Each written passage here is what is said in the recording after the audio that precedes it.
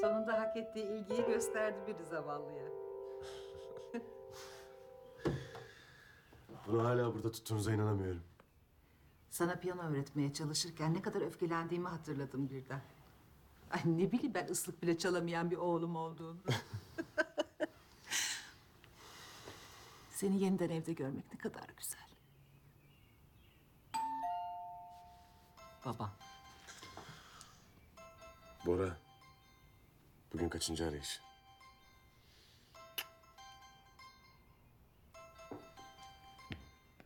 Ya tamam, her şeyi aldım. Yok, gerek yok. Babamla geliyorum dedim ya. Ya sen beni bu kadar konuşturmasaydın şimdi oradaydın. Hadi görüşürüz. Döndüğünde evin hazır olacak. Merak etme. Bir saatlik mesafedeyim. Çok özlersem atlar uçağa gelirim.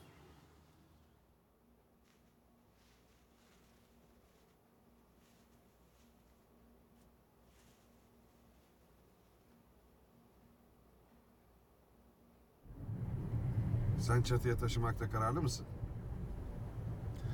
Evet baba. Yani sizden uzakta olmaktan bıktım artık. Yani seni değil ama annemi çok özlüyorum.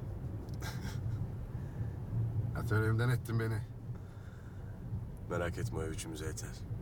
Hem belki resimlerine yeni bir perspektif gelir ha. Perspektifle dalga geçme. Perspektif biterse her şey biter.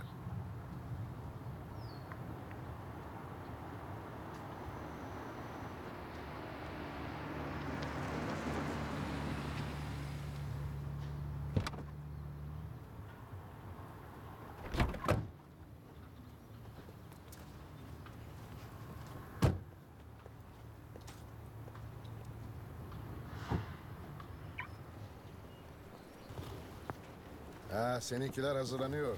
Ha? Evet. Saatlerdir bekliyorlar beni. Kolay gelsin. Hayır. Ben sana demiştim bu adam bir şey getirmez diye. Mert bütün eşyan bu mu? O çantanın içine ne sığdırdın Allah aşkına? Oğlum 3 gündür hazırladığın şeye bak ya. Oğlum teknede işte, ne yapacaktık başka? Halin dikkat et de bunları içip tekneyi batırmasın. Merak etmeyin Cengiz Bey, dümen bende. Hadi çocuklar, iyi yolculuklar, iyi eğlenceler. Teşekkürler, Sağ ol baba. selamlar. Hadi oğlum hadi seni bekliyoruz zaten hadi. İhtiyarlar seni bırakmıyor. Ya aslına bakarsan ben ihtiyarları bırakmıyorum. Siz de bırakmayacağım. Bu tatil çok güzel olacak. Esas güzellik seni Göcek'te bekliyor. Hadi bakalım hadi. Gel aşağı.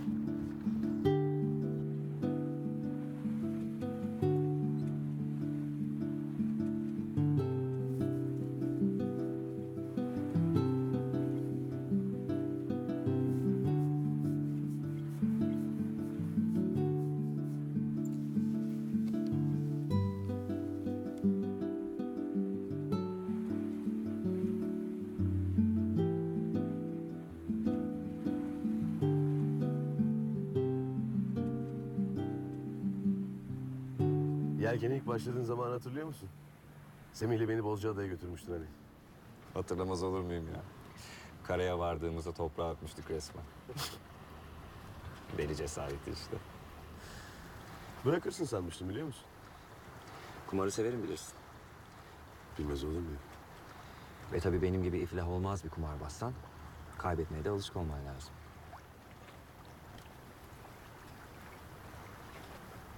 Pencereyi açmadan önce kağıdın üstüne ağırlık koyan adam. Öyle yazmışlar değil mi senin için okul grubunda? Ben çok kötü bir kumarbaz olurdum, biliyor musun? İyi kumar oynamanın iki koşulu var. Birincisi kaybetmeyi bileceksin. İkincisi yerine koyamayacağın şeyleri asla masaya sürmeyeceksin. Neleri masaya sürerdin? Sadece parayla satın alabileceğim şeyleri. Sen? Her şey. Ya bir git manyak. Kötü kumarbaz dostuma içiyorum. Dostluğumuza.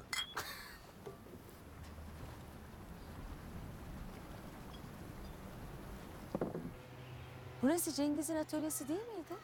Evet canım, şimdi Mert'in evi oldu.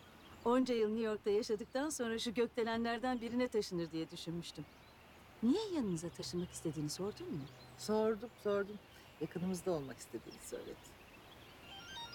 Ha? Mert arıyor. Canım. Biz de şimdi Candan'la senden söz ediyorduk. İyi insan sözünün üstüne ararmış.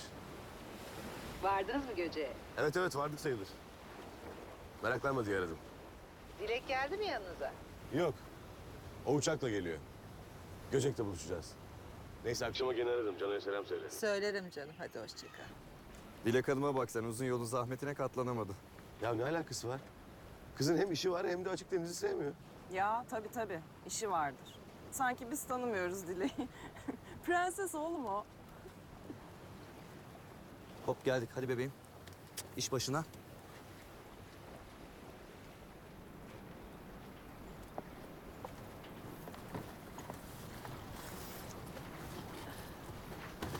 Prensesiniz sizi kıyıda bekliyor efendim.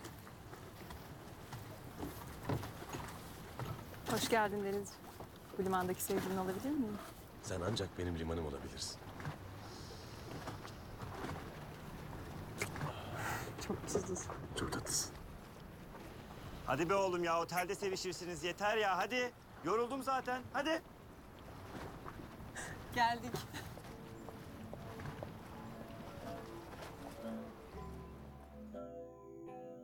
Boyun eğmez de kadere açılırsam denizlere sen olmadan... ...yalnızlık tek sevgilim olacağı benzer ışıksız geleceğimde. Ama gene de gel kollarıma. Ödülü ol bu yorgun denizcinin. Sarhoş et varlığında. Ya çakılacağım buraya seninle... ...ya da kaçıracağım seni Spartalı Helen gibi. Haykırarak açılacağız birbirimize. Akanta Purina, Purinata.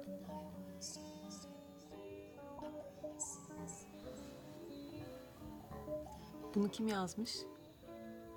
Ben. Mert çok güzel bir şiir bu. Şiir yazabildiğini bilmiyordum. Teknede seni özlerken birdenbire aklıma geldi. Yine de çok açılmayalım da. Bence biraz açılmak iyidir. Bu sanatçı yanını kimden aldın? Bilmem. Çocukken anneme şiirler yollardım Amerika'dan. Aslına bakarsan şiir yazmak harika bir kız tavlama metodudur. Annem bile olsa.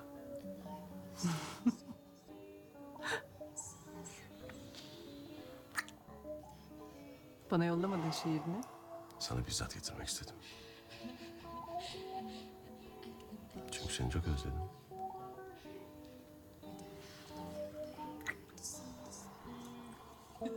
Mert. Bunları ezberden söylemiyorsun değil mi?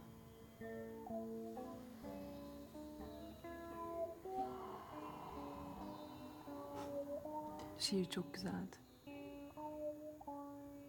Beni hep özle olur mu? Ben seni şu anda özlüyorum.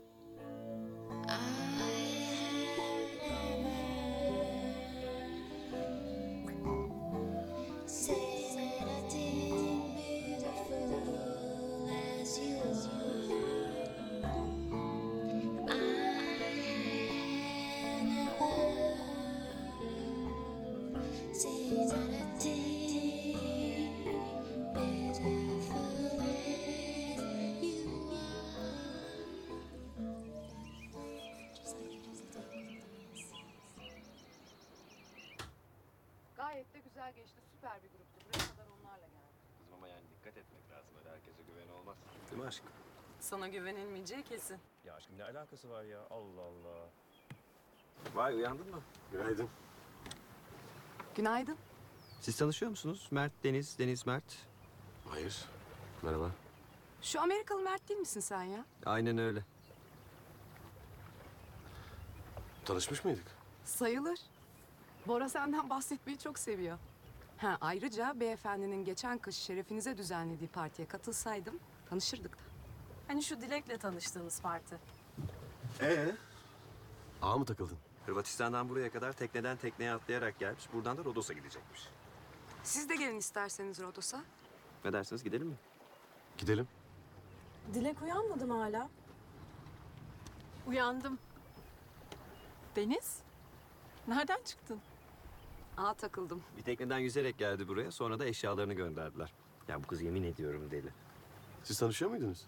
Herhalde oğlum, aramızdaki tek Fransız sensin. Neyse ben bir öğle yemeğimizi getireyim. Ben de yüzüyorum.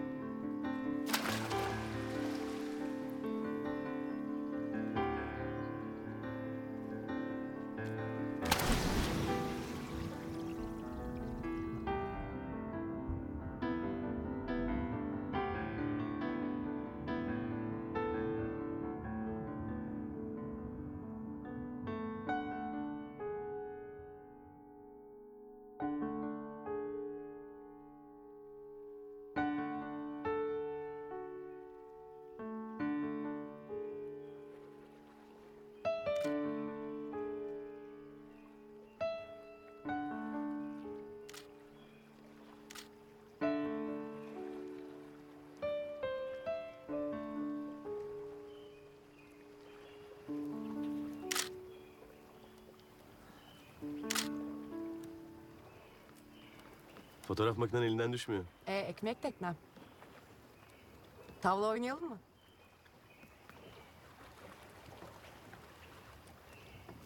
Oynayalım. Mert. Neden döndün? İstanbul'a mı? Tam olarak döndüm sayılmaz. Bir ayağım hala Londra'da. New York'tan demek istemiştim. Bir iş teklifi geldi. Neden öyle herkese gelmiyor da sana geliyor bu teklifler? Bilmem. Belki de başarılı olduğum içindir ha. Bekle bakalım başarılı çocuk.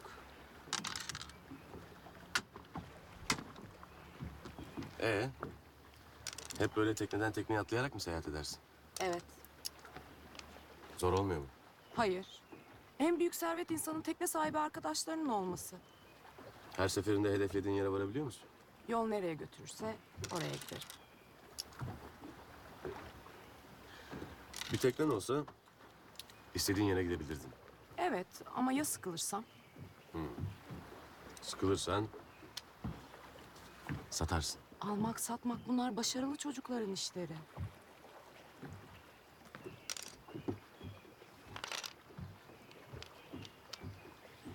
Kumarda kazanan aşkta kaybedermiş.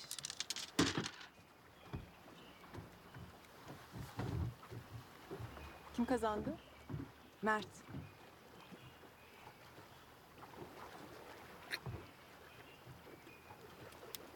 Benzemez. Hadi bakalım içelim, güzelleşelim. Hop şerefe.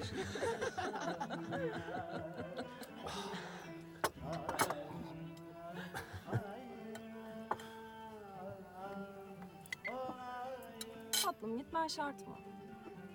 Şart olmasa gider miyim sence? Toplantı biter bitmez gelecek ama. Mert sen neden Mert'sin? Bilmem. Babam koymuş adımı. Belki de çok mertim ondan ha. Nietzsche babaların gizleri oğullarında açığa çıkar demiş. Ne demek bu? Yani sence Mert'in babası Mert değil mi? Nezaketen hayır. Ama gerçekte böyle bir ihtimal var. Peki senin adın ne Deniz? Bilmem öylesine koymuşlar işte. Ama felsefi derinliği olağanüstü. Allah Allah, neymiş o felsefi derinlik? Hayat bir deniz. Hepimiz onun parçalarıyız. Dalgalar gibiyiz. Kendi irademizin dışında alçalıp yükseliyoruz. Bize vuran rüzgar belirliyor büyüklüğümüzü. Kadercilik mi yani? Hayır değil. Ama kader çok iyi bir antidepresan değil mi? Oysa öyle bir şey yok. Rota yok, çizgi yok, yok. Ne var o zaman? Aslında hiçbir şey yok. Yani irademizle yaptığımız bir şey yok. Ben hiçbir şey seçmedim. Annemi seçmedim, babamı seçmedim, doğduğum yeri seçmedim. Aslında hepimiz denizin üstündeki bir su damlasıyız. Tabii buna inanmak çok hoşuna gitmiyor insanların. Aksine inanmak daha havalı. Daha kuvvetli hissediyoruz kendimizi. Kıçımız kalkıyor. Bence biz denizin üstündeki su damlası değil, denizde yüzen gemiyiz. Bir rota var ve o yönde gidiyoruz. Şu tabakları toplayalım mı artık? Mesela Bu bardağı kendim alıyorum. Ve kaldırıp mideme yuvarlıyorum. Bunu istedim ve yaptım. Evet ama bu seni belirlemez. Peki. Ya bardakta zehir olsaydı? Hep aynı sorular. Bardakta zehir olması seni bir hayli belirler tabii. Ama kimse laf olsun diye zehir içmez değil mi? Ne çok bilmiş. Ya mesela şöyle düşünün. Mühendisler tasarlamamış olsa o metal kutulara binip uçabilir miyiz? Hayatta böyle işte. Bize diyorlar ki merak etmeyin. Her şey düşünüldü, her şey tasarlandı, her şey kontrol altında. Siz yaşayın diyorlar. İçimiz rahatlıyor. Kazandığımız zaferleri bize ait zannediyoruz. Bu kocaman bir yalan. Biz hiçbir şey yapmadık. Bulunduğum noktaya ben geldim. Hangi noktaya? Aslında tabii nokta yok. Ya nedir bu Matrix muhabbetleri Allah aşkına? Bence Deniz haklı. Hepimiz hazıra konduk. Anlaşıldı. Biz hiçbir şey yapmıyoruz. Her şeyi Deniz yapıyor. Evet Deniz, harikasın. Gecemizi senin isminin anlamını irdeleyerek geçiriyoruz. Madem öyle. Hazır mısınız? Altın vuruş geliyor. Beni izleyen herkese söylüyorum. Ben bir roman kahramanıyım, bir film karakteriyim. Hadi o zaman bize bir film oynat Deniz, hadi.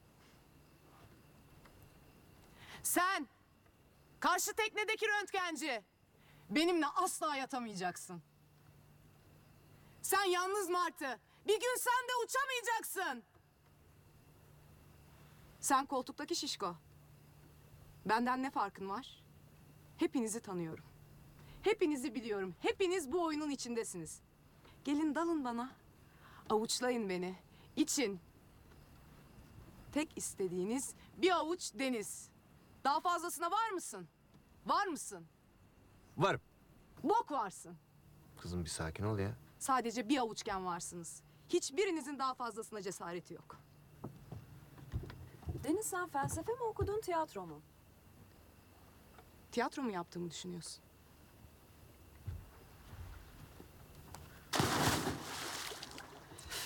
Geceyi mahvetti yine. Hala gözükmüyor. Deniz! Deniz! Deniz! Deniz! Sizce kaya var mıdır dipte? Merak etmeyin ya, ona bir şey olmaz. Her canlı bir gün denizi talacak. Geliyorum aşkım! Galiba yapacak başka bir şey kalmadı ha? Hadi gel oğlum hadi.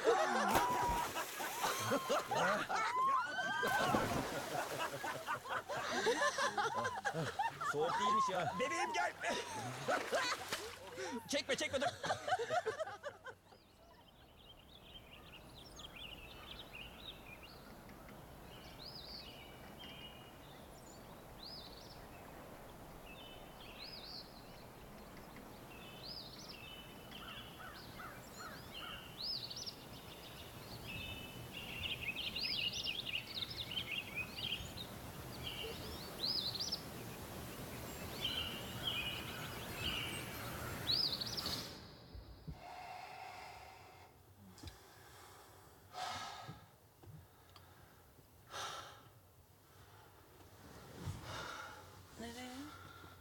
Çok sıcak.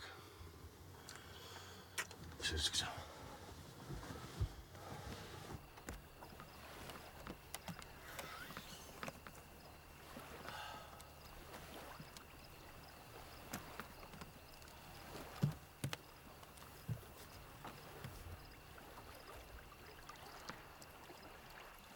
Ne o, beni mi izliyorsun?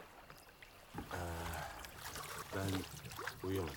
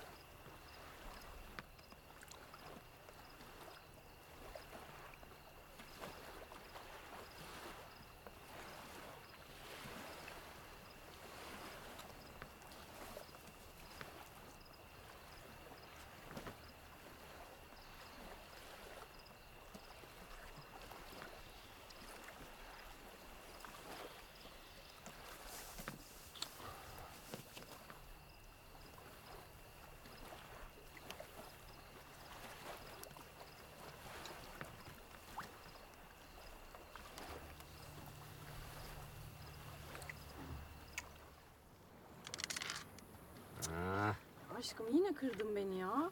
Kalpler kırılmasın bebeğim. Herkese günaydın. Ha nihayet. Amma uykuymuş be kardeşim. Saat kaç oldu ha? Size bir iyi bir de kötü haberimiz var. Önce kötü. Bugün Mert de benimle İstanbul'a dönüyor. Aman yani ne oluyor şimdi? Hani kardeşim bir ay takılacaktık burada. 15 günde satıyorsunuz adamı ha. Peki iyi haber ne? Biz evleniyoruz. Ne oldu da bir gecede karar verdin bakayım kelepçe takmaya? Ya evlilik zaten Dile'yi ilk gördüğüm zamandan beri düşündüğüm bir şeydi. Amma ağzı sıkı adamsın be Mert. İnsan ağzından kaçırmaz mı? Ama ben size demiştim Deniz'in ayağı uğurlu gelir diye. Gel kız buraya. Tebrik ederim. Hayır aşkım öyle bir şey söylememiştim. Bu ne güzel sürpriz. Çok mutluyum. Bu olan biraz şaşırılır. Ona göre yani. Lan. Sağ ol.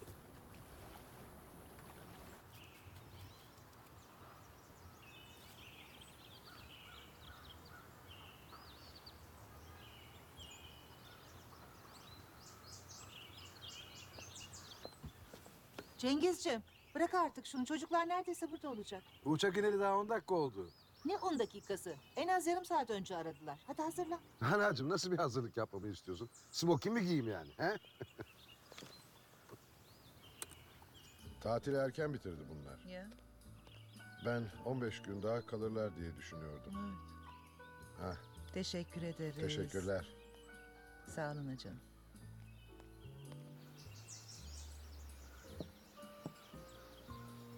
Doğrudan buraya gelmeleri ilginç ama değil mi? İlginç. Neden bu kadar sevinçlisin? Ne bileyim. Sanki bir sürpriz var gibi.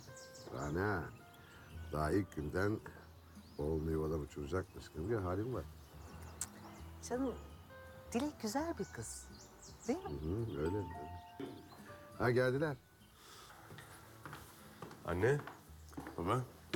Size tatilden bir hediye getiremedim ama bir fıstık getirdim. Terbiyesiz. Bize asıl hediyeyi Dilek getirdi. Sizi bu kadar erken beklemiyorduk. Ne oldu böyle?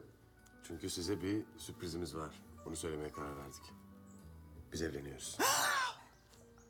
Sizi yürekten tebrik ederim. Hadi bakalım bunu kutlayalım şimdi. Evet, sen gel. Gel, gel. Çok şaşırdım. Sabah uykumdan bu teklifle uyanmak benim için de şaşırtıcı oldu. Her şey yolunda mı? Evet baba. Her şey yolunda. İyi. Sorduğun için teşekkür ederim. Düğün ne zaman? Hiç acelemiz yok. Düğün kısmını akışa bırakacağız. Evet, kutlama zamanı.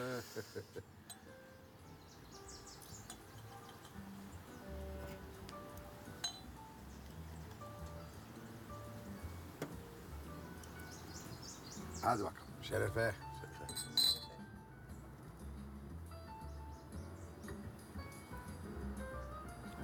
Babam televizyon yollamış 3 boyutlu.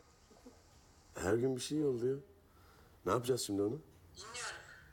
Şimdilik senin elinde kalsın. Nasıl olsa çoğunlukla sendeyiz. Mert, Efendim? çok özledim seni. Ben de seni çok özledim. Babam dedi ki sizin şirketin CEO'su çok yakın arkadaşıymış. Mutlaka öyledir. İstanbul'da herkes herkesin yakın arkadaşı. Tabii cepleri doluysa.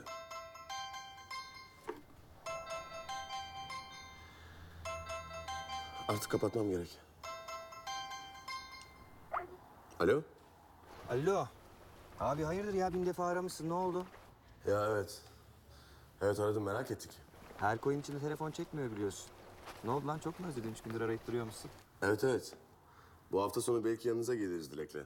Abi anlamıyorum ki seni. Güya burada bir ay takılacaktık. Yok evlenmeye karar verdiniz. Yok İstanbul'a gittiniz falan. Ne oldu işe başladın mı bari? Başladım. Yoksa sıkıcı olacaktı burası. Ya Mert sana ne oldu böyle bilmiyorum. Sevineyim mi, telaşlanayım mı? Gerçekten hiç bilemiyorum. Ama birileri varsa teknede ya da gelecekse biz gelmeyelim. Saçmalama oğlum. Kim engel olabilir sizin bu tekneye gelmenize? Ya ne bileyim. O kızın arkadaşları falan gelir belki. O kız derken? Ya yok muydu bir tane deli? Ha Deniz'i mi diyorsun? Yok ya o zaten sizden sonra başka bir tekneye atlayıp gitti. Sizinle Rodos'a gitmekten vaz mı geçti? Ya o değil de biz vazgeçtik. O da planını sürdürmeye karar verdi. Anladım. Ben sana haber veririm bu hafta sonu için. Tamam yavru, hadi görüşürüz. Hoşça kal. Tamam, hoşça kal.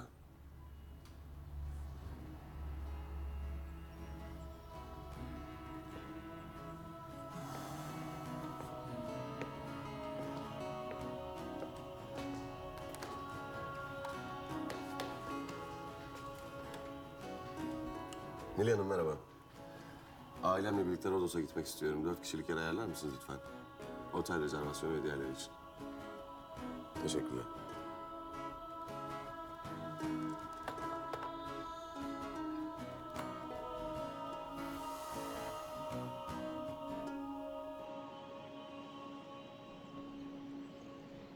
Ha, bilmiyorum canım.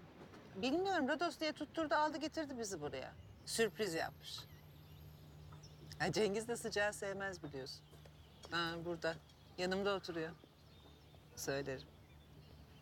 Çocuklar geziyor. Ha, bir dakika canım telefon var.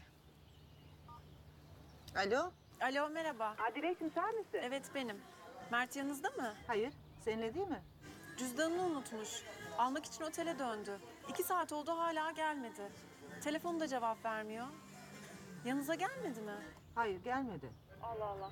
Çok enteresan. Peki. Ben oraya geliyorum o halde. Ha, gel canım sen. Otelin önündeki kafedeyiz.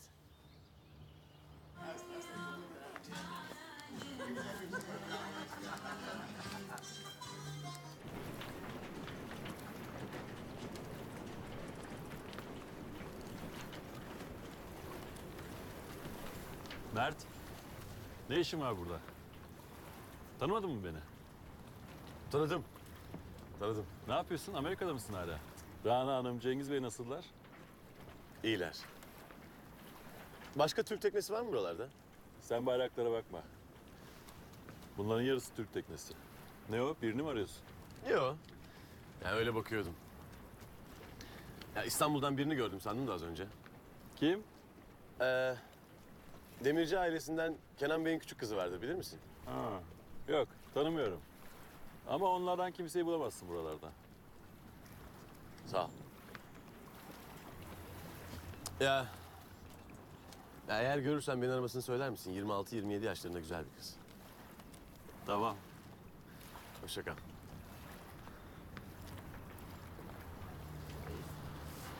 Bir aylığına tatile gidiyorum diyor, bir haftada dönüyor. Kızı boyası kurumamış eve taşıyor. Apar topar işe başlıyor. Bu cehennem gibi sıcakta biz buralara getiriyor. Kendisi ortada yok. Candan da konuştum biraz önce. Aşkı başına vurmuştur dedi. Sonra o bu işlerden iyi anlar. Kesinlikle öyledir. Artık iyice delirdim herhalde. Mert, İyice delirdim. Dilek? nerelerdesin? Telefonun kapalı. Saatlerdir yoksun. Seni çok seviyorum. Seni çok seviyorum. Mert ne oldu?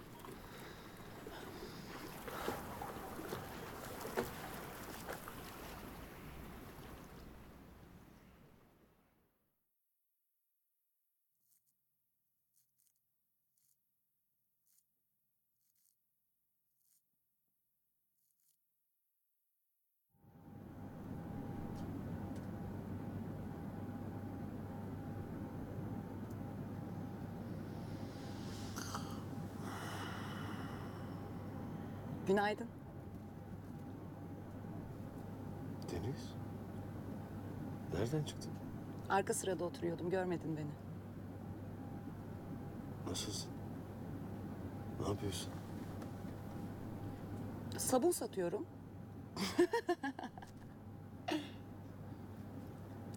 Ben hep uyudum değil mi? Evet. Niye uyandırmadın? Bence uyuman daha iyiydi. Ben seni aradım. Öyle mi? Nasıl? Facebook'ta. Facebook'tan. Ama annenin soyadını kullanıyor musun bilmiyordum. Tüh. Ne yapacaktın beni Facebook'ta bulsaydın? Bilmiyorum. Düğün Temmuz'daymış. Evet. Nereden öğrendin? Dilek'ten Yani Dilek'le mi konuştun? birkaç kez.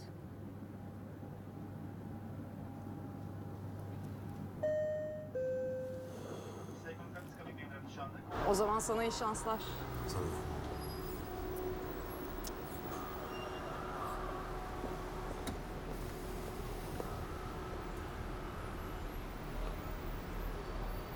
Deniz. Nereye gidiyorsun? Tarabya. Seni bırakayım mı?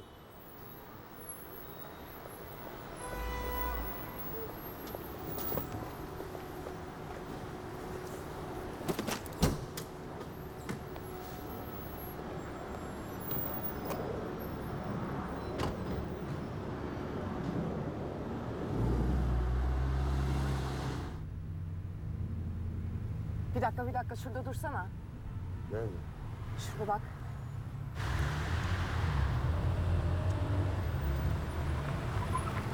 Hadi gidiyoruz. Nereye? Of gel hadi. Ya Deniz söylesene nereye gidiyoruz? Gel hadi.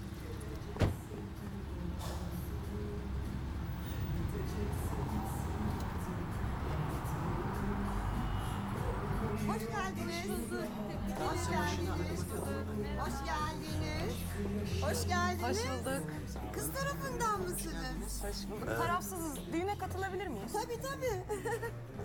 Damat benim yeğenim. Sizi boş bir yere oturtayım mı, ister misiniz? Olur. Hadi o zaman. Teşekkürler. Teşekkürler.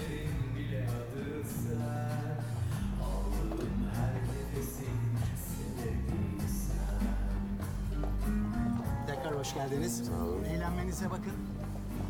Merhaba. Merhaba. Deniz ne yaptık biz? Çok komik değil mi? Evet ama niye yaptık böyle bir şeyi? Kaç senedir şu sokaktan geçiyorsun. Bir kere de niye yapmadım diye sorsana. Bize 2 tek rakı getirin lütfen. Rakı mı? Rakı mı içeceğiz? Ya 5 dakikaya kadar kalkmamız lazım. Bir gören olacak.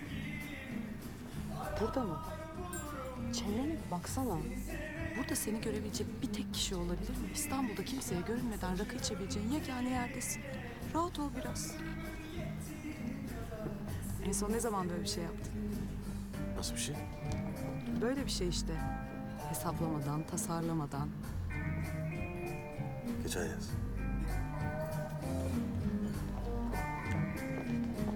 Hoş geldin. Hoş bulduk. Merhaba. Tebrikler. Tebrikler. Bir yastıkta kocayın. Çok teşekkürler. Biz Evet teyzem bahsetti sizden. Evlenmeye karar vermiş sevgililer geldi diye.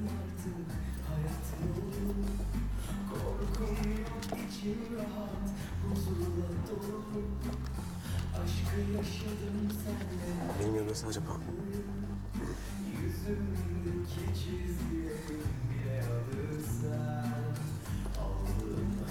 Tekrar tebrikler. Sağ ol.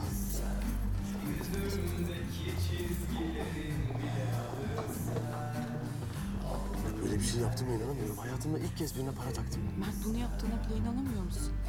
Of, çok sıkıcı bir hayatın var. Hadi gel dans edelim.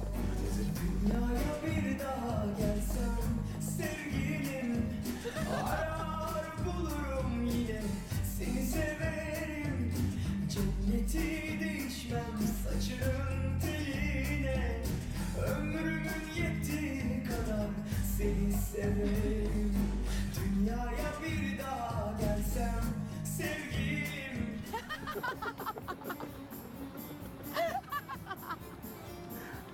Ben bayağı bir para takıyordum.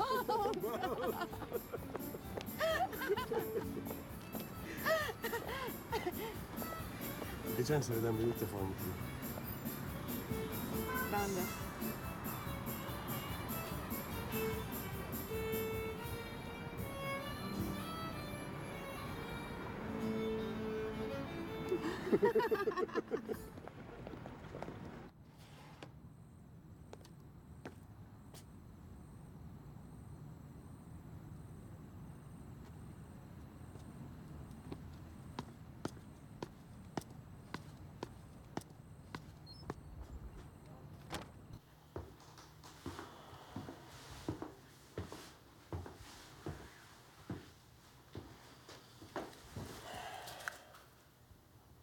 Hoş geldin öpücüğü yok mu? Telefonun kapalı. Evet kapalıymış.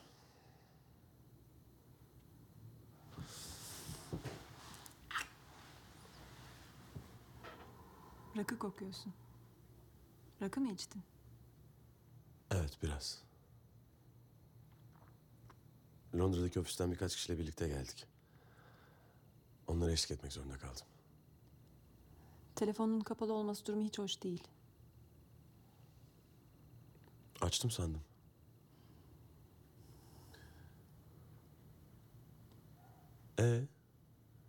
Niye bu kadar erkenden yataktasın? Erken mi? Senin saatten haberin yok galiba.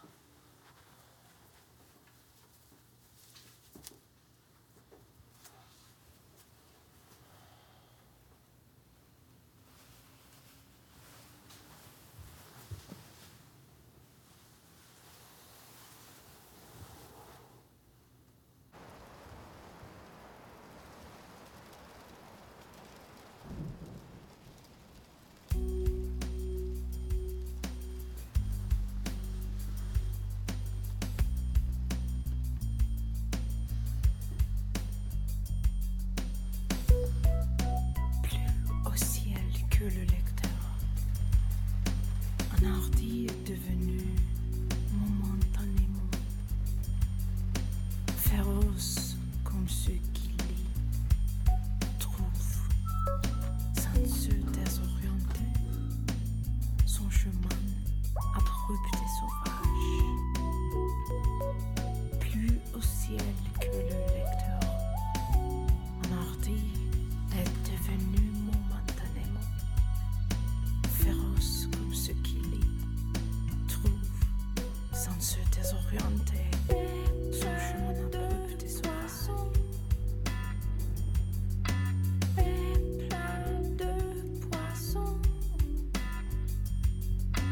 et plein de poissons, et plein de poissons.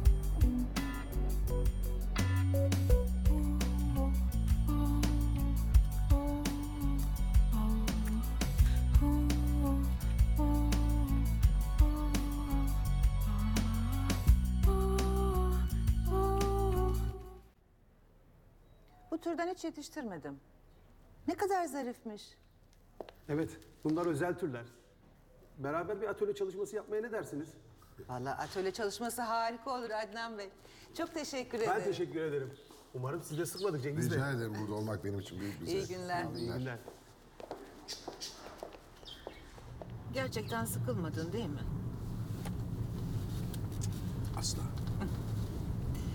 Cengizciğim, mahsuru yoksa hafta sonunda Dilek'in annesiyle babasını bize yemeğe davet etmek istiyorum. Düğüne çok az zaman kaldı. İlgisiz bir aile gibi görünmemizi istemem. Çocukları da çağıracak mıyız? Çağıracağım tabii, isterlerse gelirler. Eczane. Göz damlası almam lazım. Hemen gelirim. Bir şey istiyor musun canım? Hayır canım, istemem.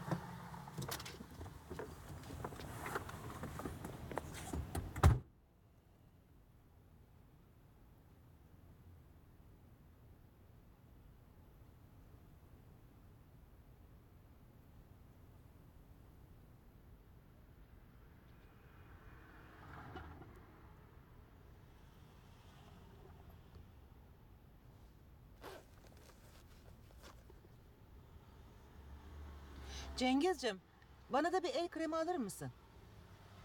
Mersi.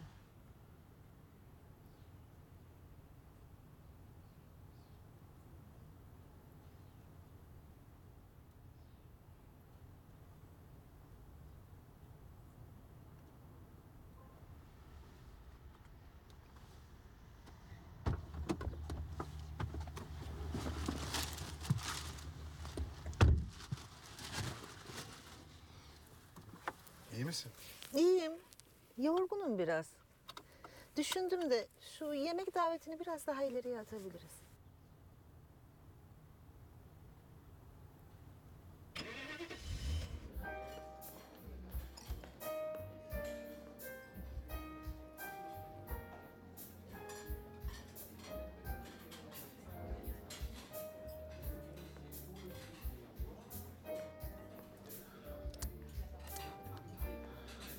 Geç kaldım.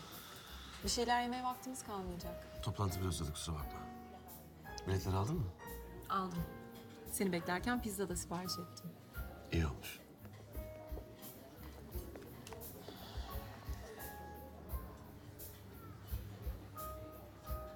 Mert, benimle konuşmak istediğin bir şeyler mi var? Hayır. Ne olabilir? Bilmiyorum. Bu aralar gergin gibisin. İşte bir takım sorunlar mı yaşıyorsun? Stresli bir dönemdeyiz. Sana yansıttığımın farkında değilim, özür dilerim. O yüzden mi benimle pek fazla konuşmuyorsun? Nereden çıkarıyorsun Dilek?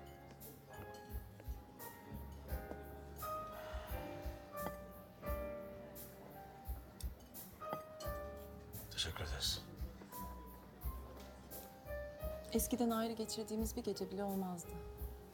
Geçen hafta sadece 3 akşam beraber geçirebildik. Ne kadar yoğun çalıştığımın farkında değil misin? Bu evlilik meselesi mi sıkıyor seni? Dilek lütfen yemeğini ye, birazdan film başlayacak.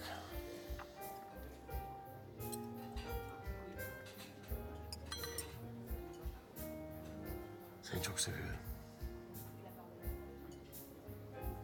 Sen aklı başında her erkeğin hayatı boyunca yanında olmasını isteyeceği kadınsın. Aklın başında durmalı.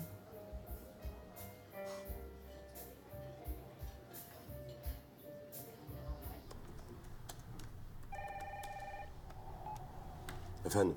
Mert Bey, Deniz Demirci isimli bir hanım sizinle görüşmek istiyor. Gönderin içeri.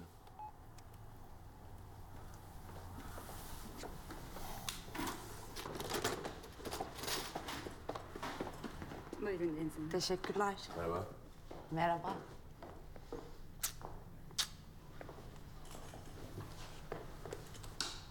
Ne yapıyorsun burada?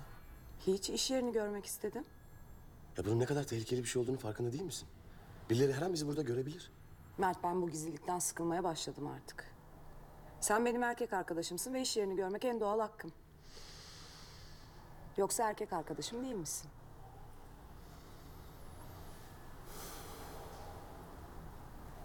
Bir şeyler yedin mi? Hayır, nereye gidiyoruz? Yakınlarda bildiğim güzel bir İtalyan restoranı var.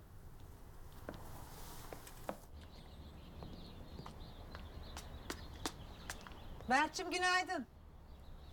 Günaydın anne. Giderken beni müzeye bırakır mısın? Müze için biraz erken değil mi? Yok, önce Candan'la buluşup kahvaltı edeceğiz. Ama işin varsa ben sonra kendim de giderim. Yok vaktim var. Bırakabilirim. İyi, çantamı alıp geliyorum.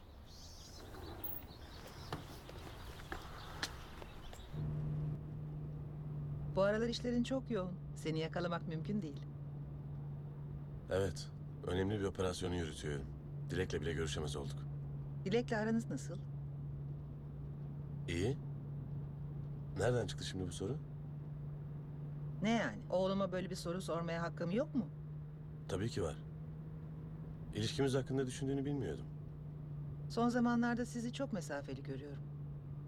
Bunun işlerin yüzünden olduğunu tahmin etmiştim ama yine de sormak istedim. Evlilik çok önemli bir dönemeç. İkinizin de gergin olması normal. Teşekkür ederim anne ama endişen yersiz. Evlilikle ilgili bir gerginliğimiz yok. İyi. Çok iyi. Ama hangi konuda ne karar verirsen ver, arkanda olduğumu bilmeni isterim. Sen benim için çok önemlisin Mert. Sen de benim için anne.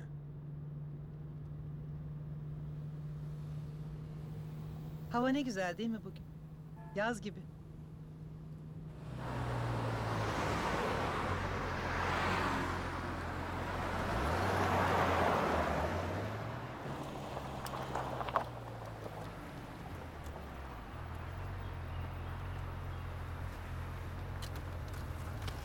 Görüşürüz canım.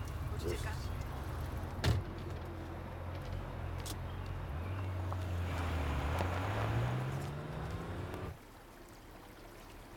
Abi sizin Deniz'le aranızda bir şey mi oldu? Nasıl bir şey? Bir şey işte. Ne diyorsun oğlum? Ne zaman olacak? Bilmem. Nereden çıkarıyorsun bunları? Abi sadece soruyorum ya. Bak biz kaç yıllık arkadaşız. O kız biraz garip bir kızdır. Yani tuhaf. Anlatabiliyor muyum? Her zaman böyleydi. Yani ona çok yaklaşmamak lazım. Nereden çıkarıyorsun bunları? O zaman soruma geri dönüyorum. Deniz'le yattınız mı? Bunu mu soruyorsun? Evet, bunu soruyorum.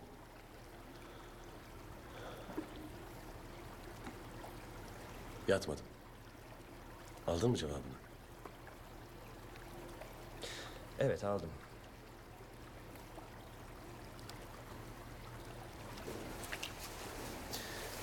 Nereden çıktı şimdi bu durduk yere bir yıl geçmiş üstünden? Valla kardeşim sen yine de dikkat et. O kız adamı yakar. Evet abi. Bu Deniz o kadar deli bir kız ki... bir sabah uyandım. Etrafta 10 tane tekne. Alt kamerada evlenmek istediğim kadın varken onu bir güzel becerdim ve muamelesi o kadar iyiydi ki hala görüşüyoruz.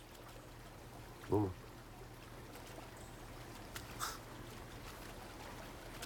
Haklısın, affedersin. Saçmaladım.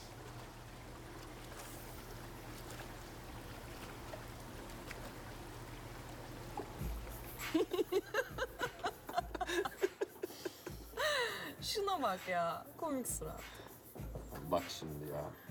Yani aşkım sayemde bütün İstanbul'un yuvasını yapıyorsun. Aldığımız övgüye bak. Komik suratmış. Herkes istediğini söylemekte özgür.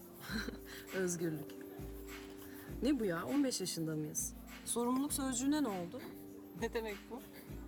Ne bileyim öyle bir laf işte. Geçen gün bebekte kırmızı ışıkta beklerken Deniz'le karşılaştım. Ben olduğumu anlamadı. Çünkü tuhaf tuhaf baktı. Sonra selam bile vermeden yürüyüp gitti. İngiltere'de değil miydi o? Vallahi Deniz'in ne zaman nereden çıkacağı hiç belli olmaz. Özgürlük işte. Aylin sen bugün bayağı günündesin. Ya bu özgürlük aslında alengirli bir konu. Mesela Amerika'nın girişinde özgürlük heykeli vardır. Ama orada herkes köle gibi çalışır. Ya ben bunu daha önce söylemiş miydim?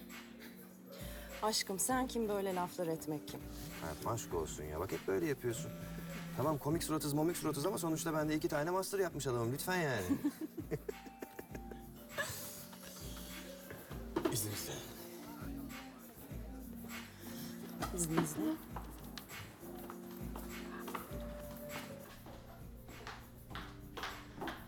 Ne yaptın sanıyorsun sen? Ne yapıyormuşum? Seni o gerizekalıyla gördüm. Bunu Dile'ye sakın yapma. Kim o gerizekalı? Deniz. Bence akıllı bir kıza benziyor. Onunla beraber misin? Aylin nereden çıkarıyorsun bunları? Şimdi anlaşıldı senin ve kocanın beni niye sorguya çektiğiniz. Yoksa Dile'ye bir şey mi söyledin? Onunla beraber misin? Aylin nereden çıkarıyorsun bunları? Geçen gördüm sizi. Bayağı cilveleşiyordunuz. Ne var bunda? Karşılaştık ve sohbet ettik. Peki Dilek Deniz'i gördüğünü anlattığında neden bu tesadüften bahsetmeden sinsice kaçtın o zaman? Of Aylin böyle bir şey nasıl düşünüyorsun bilmiyorum ama... ...masum bir karşılaşma için çok saçma bir hikaye. Gözüm üstünde. Spooky.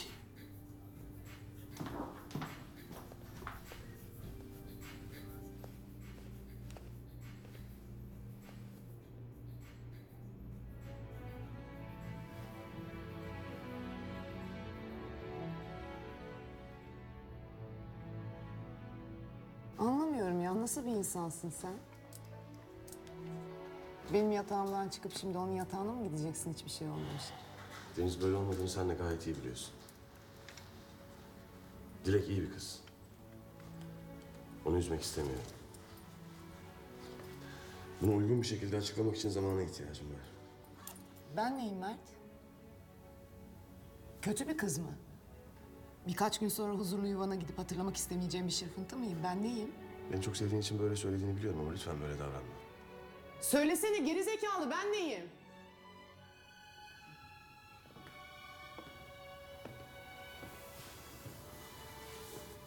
Aşık olduğum kadınsın.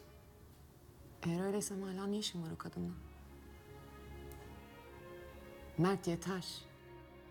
Bak sen konuşmazsan ben konuşacağım hem de hemen şimdi. Deniz verir misin şunu? Deniz, Deniz lütfen.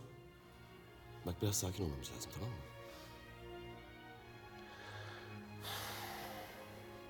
Aylin'le Bora'ya da uygun bir açıklama yapmam lazım. Bak o salak Aylin'le Bora umurumda bile değil, tamam mı? Dilek'ten arta kalan vaktini geçirdiğin orospu olmak istemiyorum, olmayacağım. Bekle biraz. Az kaldı. Beklemek yok Mert. Ben bittim. Böyle bir ilişki yaşayamam ben. Çık git buradan, korkaksın sen. Anlaşıldı. Bu böyle devam edecek değil mi? Ya evet, öyle oldu. Ne bekliyordun sen? Mesela altına yatsaydım, zevk çığlıkları atsaydım. Tamam artık iyice abarttın ama. Öyle bir şey beklemediğimi sen de bal gibi biliyorsun. İş yerindeyken seni deli gibi özlüyorum. Buraya gelene kadar liseli aşıklar gibiyim. Burada seninle 5 dakika daha fazla geçirebilmek için söylediğim yalanın haddi hesabı yok.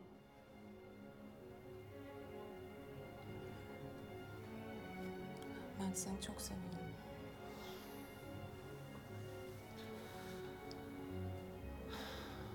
Ben de seni çok seviyorum. Ben de seni çok seviyorum. Gidelim buradan. Hiçbir şey umursamadan yaşayacağımız bir yere gidelim. Hiçbir yere gitmemize gerek yok. Hiçbir yere gitmeyeceğiz.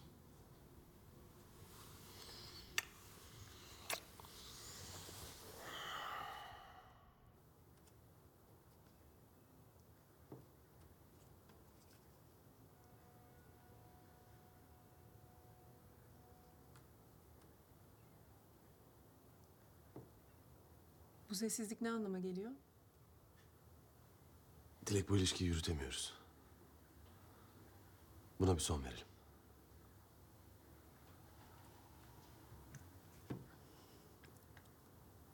Bu ilişkiyi yürütemiyor muyuz? Sadece ben yürütemiyorum. Bu ilişki beni boğuyor. Biraz nefes almam gerek. Londra'da kalsam iyi olacak bir süre. Ne diyorsun sen? Bu seninle alakalı değil. Anlamalıydım. Sende bir saçmalık vardı zaten. Ne yaptım ben sana? Hı? İstediğin neydi de ben onu veremedim? Dilek, lütfen drama yaratma. Nedeni sen değilsin, nedeni benim. Ben evliliğe hazır değilim henüz. Ne sanıyorsun sen beni? Evlenmeyelim. Beraber Londra'ya gidelim. Evliliği dert etme. Bunu yapmak zorunda değiliz. Hayır Dilek, bu doğru değil. Evlenmek istiyorsun. Ya bütün kariyerini bırakıp benimle birlikte Londra'ya gelmeni isteyemem senden. Bu ilişkiyi ancak ben burada yaşarsam sürdürebiliriz. Ya sonsuza kadar bu şehirde yaşama fikri, aile kurma, bunlar beni alt üst ediyor. Kim senden böyle bir şey istiyor Mert? Ben evlenmek istemiyorum. Biliyorum. Bizimkiler seni çok sıktı. Çok abarttılar şu düğün işini falan. Anlıyorum. Tamam. Her şeyi yoluna koyacağız. Mert. Lütfen doğruyu söyle bana. Bir başkası mı var? Hayır Dilek. Bir başkası yok. Sadece bu ilişki benim kötü bir dönemime denk geldi. Ben bir süre kalıp kendimi dinlemek istiyorum. Bunun seninle alakası yok. Bu tamamen benimle alakalı. Dilek, sen mükemmel bir kızsın. Benden çok daha iyiliğine layıksın.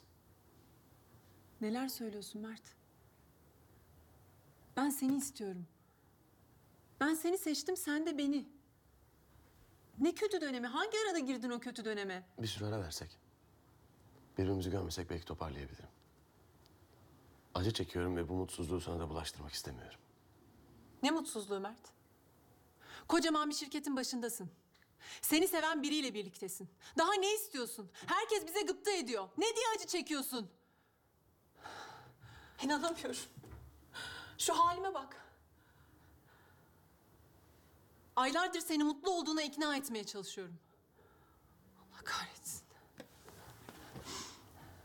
Ben gidiyorum. Dilek, gitme. Dilek, gitme. Dilek git. Dilek gitme. Ne bu? Git mi gitme mi? Arabayı kullanabilecek misin? Sana ne? Sana ne arabayı kullanmamdan? Dilek! Dilek, seni seviyorum Dilek!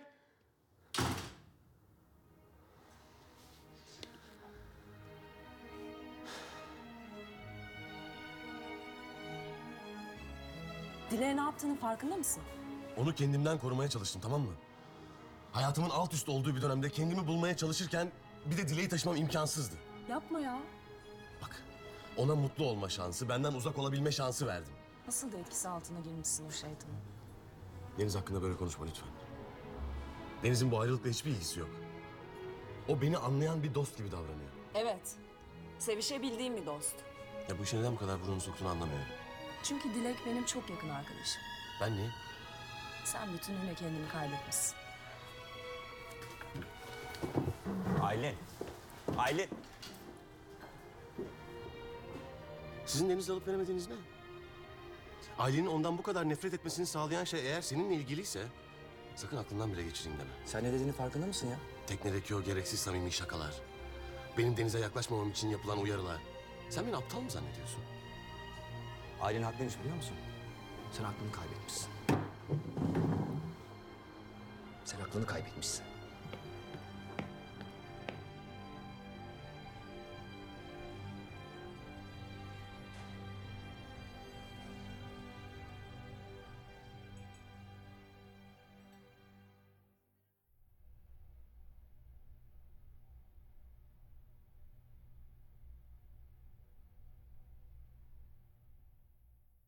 Benim gibi yeteneksiz biri için perspektifi tuvale yansıtmak tam bir macera. Bence gayet güzel yansıtmışsınız. Sofraya buyurun. Buyurun Deniz Hanım.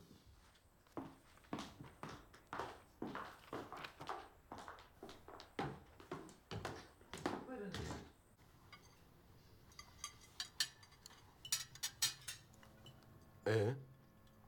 Babamın resimlerini beğendin mi? Evet, çok beğendim. Hayret. Sen mutlaka söyleyecek bir şey bulurdun ama. Mert, Deniz Hanım'ı utandırma. Bana Deniz diyebilirsiniz. Bundan alır mıydınız? Evet, lütfen. Teşekkürler. Siz neyle uğraşıyorsunuz?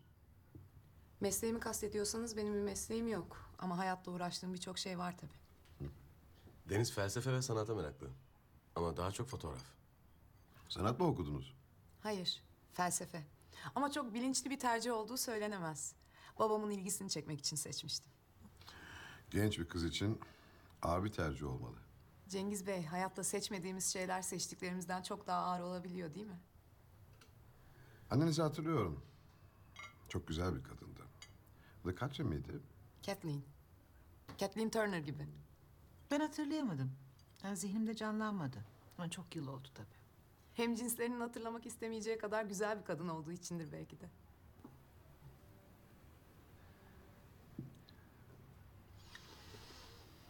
Enginar çok güzel olmuş anne, eline sağlık.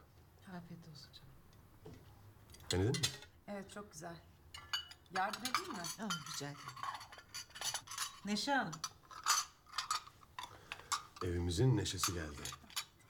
Sağ ol Neşe. Babanız nasıl? En son geçen hafta konuştuk. Burada çok kalmıyor. Babanızın babası da epey özgür ruhlu bir insandı. Onu siz hatırlamazsınız. Özgür ruhumun dedemden miras kaldığı ortaya çıktı. Zavallı babam bu konuda da özgün değilmiş meğer. Mert'in gen haritası ne alemde? Pazularımın babama çektiği kesin. Mert daha çok babasına benzer. İçerik olarak tamamen Rana'nın eseridir. Cengizciğim, Mert çok özelliği olan biri. Ben sadece onların ortaya çıkmasını sağladım, o kadar. Bahçenizdeki bir çiçekten bahseder gibi konuştunuz. Ha, çok doğru. Rana çok güzel orkideler yetiştirir. Biliyor muydunuz? Benim için annemin çiçeğidir demek mümkün. Çiçekleri içelim hadi. İçelim.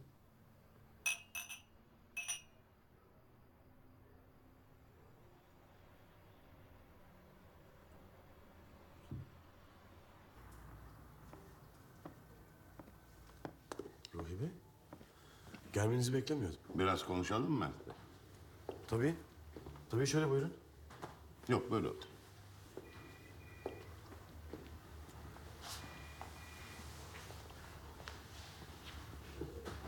Burada pro içtiğinizi bilmiyordum. Geçenlerde bina yönetiminden şikayet geldi. Düşünebiliyor musunuz? Kendi mekanımızda bile rahat yok. Sizle bir şey konuşmak istiyorum. Şöyle arkanıza dayanın. Gözlerinizi kapatın. Ve bana ne duyduğunuzu anlatın. Efendim? Söylediğimi yapın. Arkanıza dayanın. Gözlerinizi kapatın. Ve ne duyuyorsanız söyleyin. Hiçbir şey duymuyorum. Hadi yapın.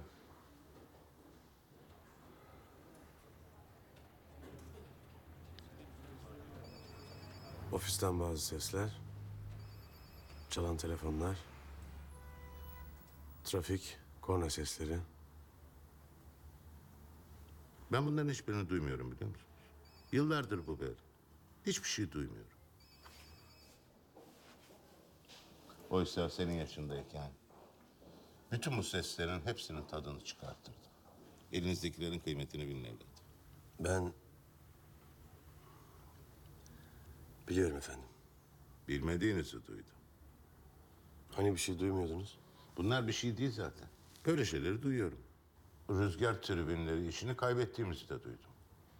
Bunda senin payın var mı? Alma ihtimalim çok zayıftı zaten efendim. Bunda sizin payınız var mı? Sorun buydu. Var efendim. Arkadaşlarım ve ben yeteri kadar iyi hazırlanamadık. Bu işlerin biri gelir, biri gider. Önemli olan oyunda kalmaktır. Tamam mı? Tamam.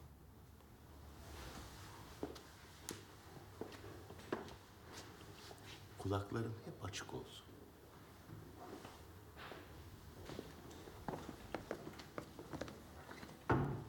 Ne oldu? Ne dedi? Tribün işine canı sıkılmış. Ne sordu? İmalı imalı laflar etti. Resmen aptal durumuna düştüm.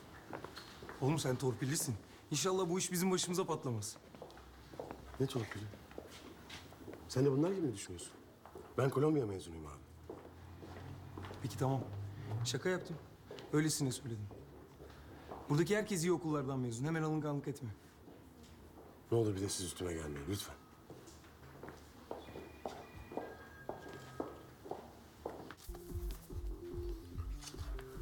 Ah, yine mi parti? Deniz geldiğinden beri böyle. Her gece başka bir aktivite var. Babasının kızı.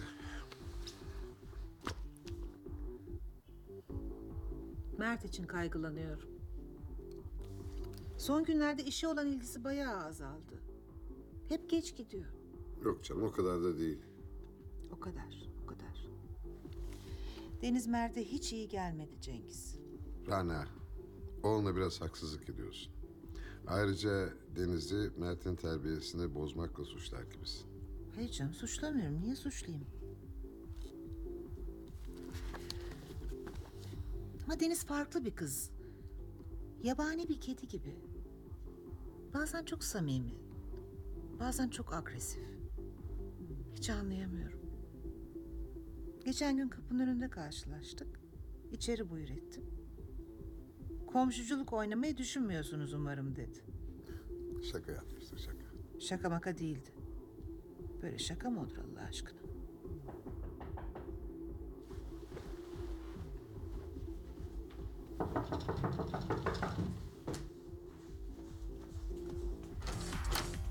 Merhaba. Merhaba. Fazla buzunuz var mı? Var. Rana kim geldi Mert mi? Hayır canım Deniz geldi. İnsanın etrafında teklifsizce kapısını çalabileceği birisi olması ne güzel. Ya evet. İnsanın komşularının olması çok güzel bir şeydir. Merhaba Cengiz Bey. Merhaba canım.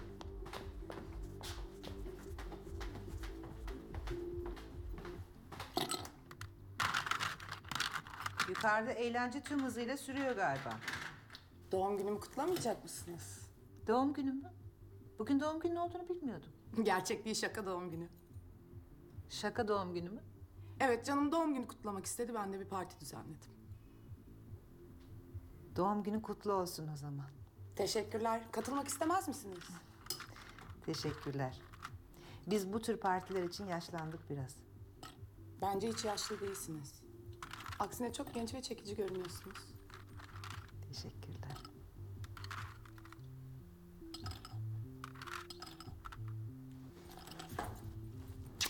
Teşekkürler, süpersiniz.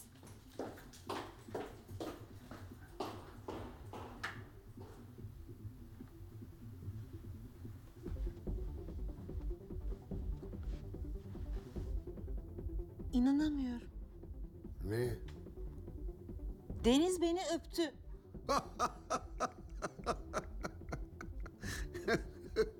Gülme Cengiz. Ha, gerçekten anlayamıyorum. Bu kız kedinin fareyle oynadığı gibi oynuyor bizimle. Ne alıyordum? Zahar al. Zahar yoksa çikolatalı başka bir şey al ama zahar olsun lütfen ve çabuk olsun. Biraz daha oyalanırsan sevineceğim. Aa, sen gerçekten ciddisin. Söyledim sana. Hadi.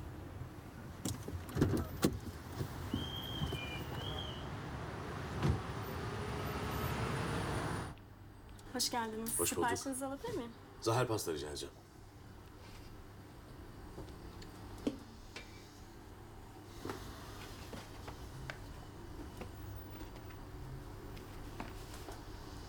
Buyurun. Teşekkür İyi ederim. akşamlar. İyi akşamlar.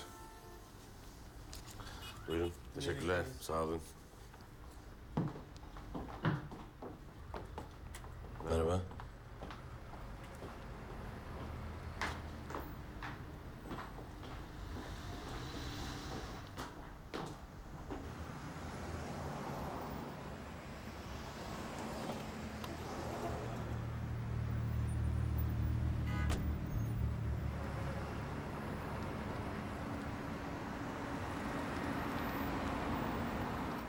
Deniz yok mu? Geç gelecek biraz.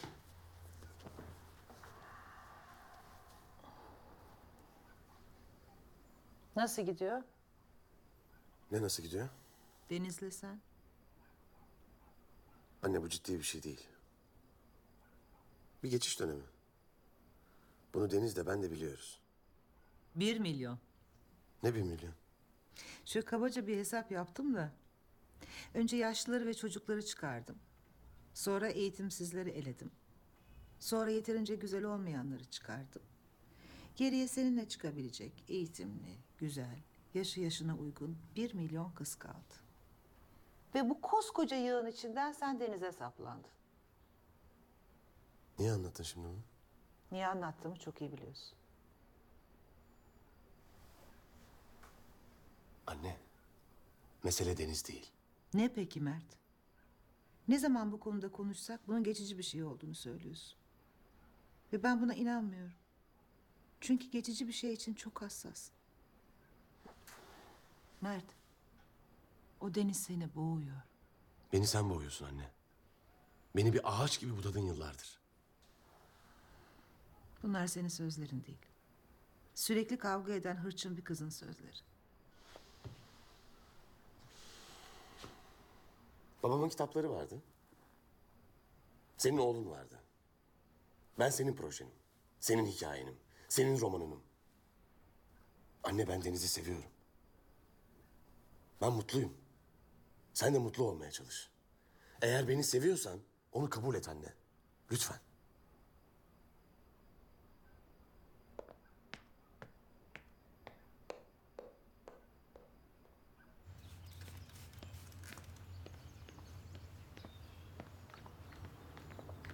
Deniz, Efendim, biraz konuşabilir miyiz?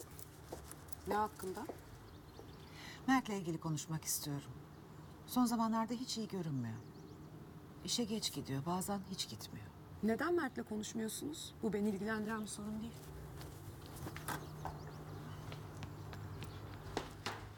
Denizciğim, ben biraz da seninle ilgisi olduğunu düşünüyorum.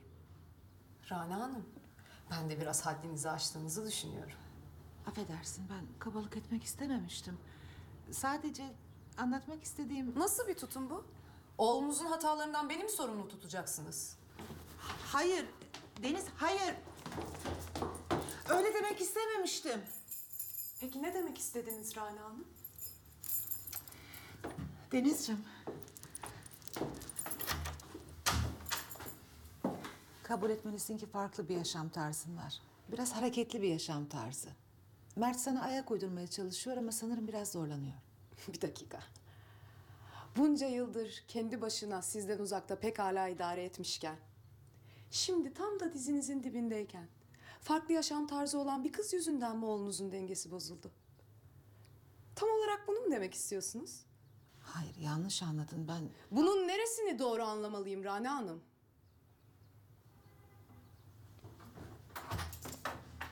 Deniz. Bu konu aramızda kalabilir mi?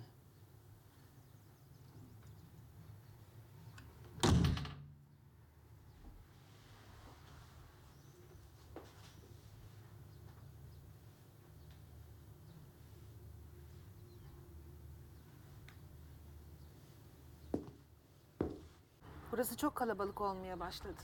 Biraz azaltmamız lazım. Şunu mesela. Bunu. Erkencisin. Ne yapmaya çalışıyorsun? Rasim Efendi, ön bahçeyi sular mısın? Şimdi konuşabilirsin. Sana beni ve Deniz'i rahat bırakmanı söylemiştim. Tutamadın kendini değil mi? Hayatıma müdahale etmeden duramadın. Senin sevmediğin bir şeyi sevmeme tahammül edemedin. Deniz yargılarında haklıydı biliyor musun? Sen tam bir diktatörsün. Mert, o kızın bu evden hemen gitmesini istiyorum.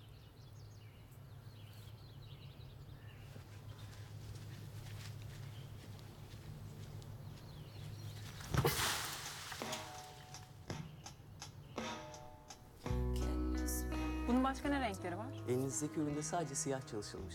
Beyefendinin üzerinde harika durur bence. Peki. Bir bunun, bir de şunun bir büyük bedeni olsun lütfen. Tabii.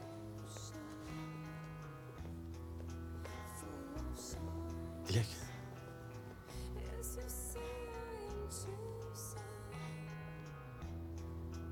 Merhaba.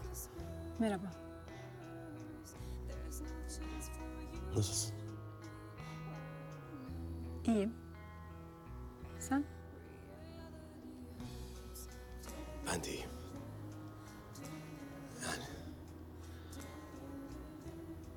Yani iyiyim de ben kimim bilmiyorum şu sıralar.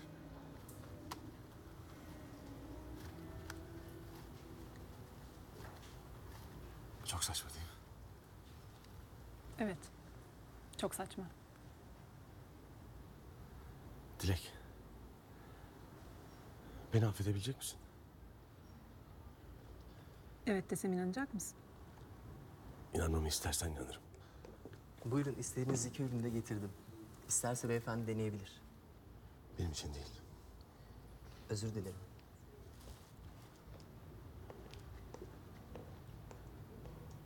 Yarım saat sonra benimle kafede buluş.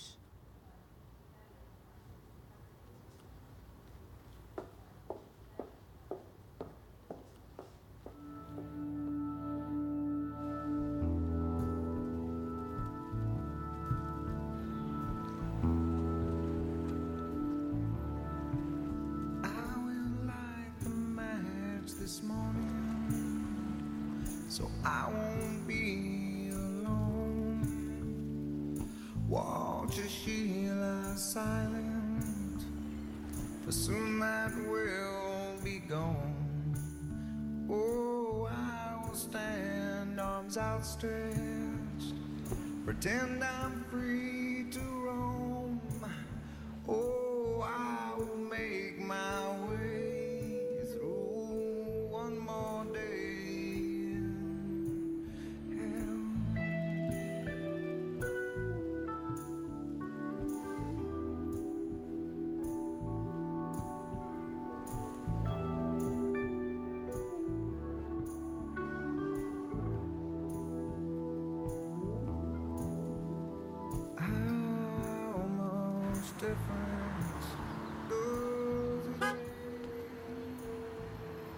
Deniz, merhaba. Merhaba Rana Hanım, burada mıydınız? Dalgın görünüyorsun. İyi hissetmiyorum kendimi, eve gideceğim. Ben de eve gidiyorum. Gel götüreyim seni de.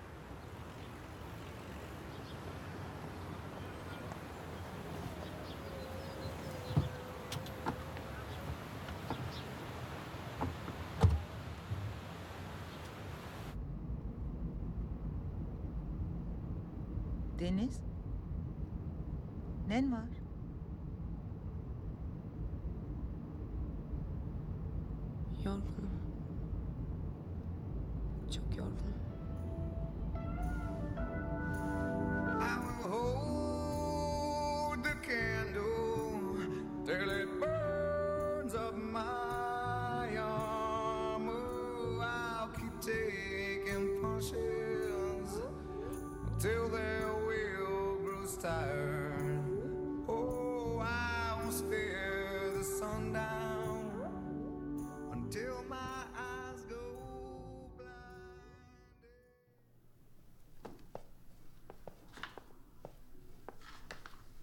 Buranın hali ne böyle?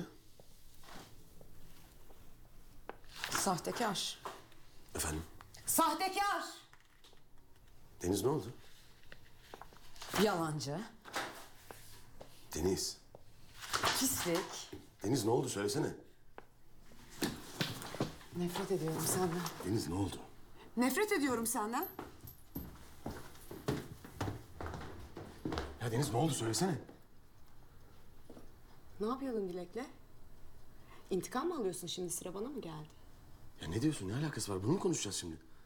Oho! Ne oho? Ne oho? Bana cevap vereceksin. Ya böyle saçma sapan bir konuşmayı kaldıracak durumda değilim şu anda Deniz. Ha, öyle mi? Ne konuşmamı istersin? Benden nefret eden anneni mesela. Asıl sen ondan nefret ediyorsun. Vay, ne oldu, bir sinirlendin sen ya? Buna mı bozuldun? Evet, buna bozuldum. Kaç yaşında kadın, biraz saygılı ol. Mert, sen normal bir insan değilsin. Tabii. Tabii sensin değil mi normal? Mert, biz neden hala bu evde kalıyoruz? Dünyada başka ev mi yok ya? Neden bu evde kalıyoruz? Yine aynı konu mu? İyi geceler veya kötü geceler. Ne halin varsa gör. Seninle konuşuyorum süt kuzusu! Deniz, sen 15 yaşında mısın? Deniz, sen 15 yaşında mısın? Evet, 15 yaşındayım. Sen kaç yaşındasın? 5, 7? Bu memlekette bir tane akıllı kadın yok değil mi? Sevişirken beğeniyordun ama beni. O zaman akıllıydım değil mi? Mert, bir şey soracağım sana. Sen hayatında bir kadınla sevişmek dışında bir şey yaptın mı hiç? Sus artık. Biliyor musun, ben de seviştim. Herkesle. Seninle bir yere gittiğimizde orada 20 tane sahne geliyor gözümün önüne. Yeter! Ama ben senin gibi Amerika'da değil, burada seviştim. Herkesle aslında, herkesle. En iyisiyle, en iğrenciyle, en kibarıyla. Belki yarın babanla seviştim. Sus artık dedim sana. Hadi sen delisin, git buradan. Deliyim ha? Deliyim ha? Deliyim ha? Evet, deliyim Mert. Ben deliyim Mert. Deliyim. Deliyim ben Mert. Sakin deliyim ol. ben Mert. Kendine, deliyim kendine ben. gel. Deliyim ben. Yeter!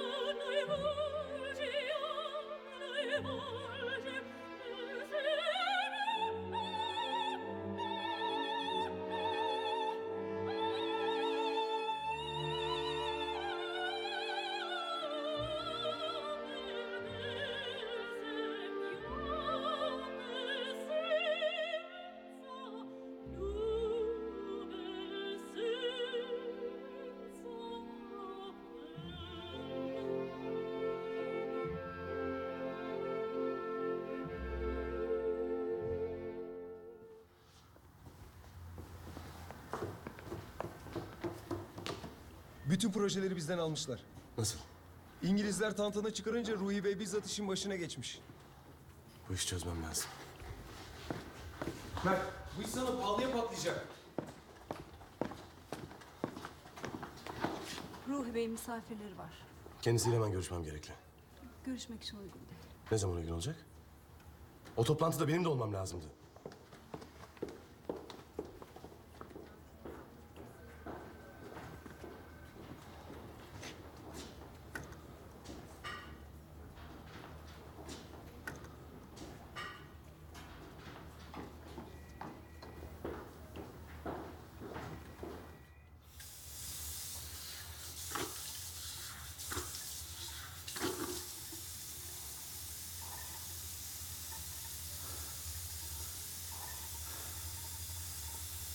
Korkus Bey.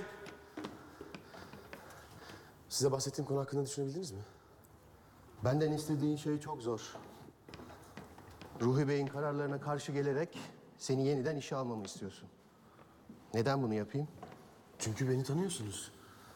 Yani bu işi yapabileceğimi biliyorsunuz. Yapmak için çok zamanın vardı. Niçin yapmadın? Bir mazeretim yok. Sizden sadece son bir şans istiyorum. Bu sefer yüzünüzü kara çıkarmayacağım. Üzgünüm Mert. Bu konuda sana yardımcı olabileceğimi zannetmiyorum. Anlıyorum.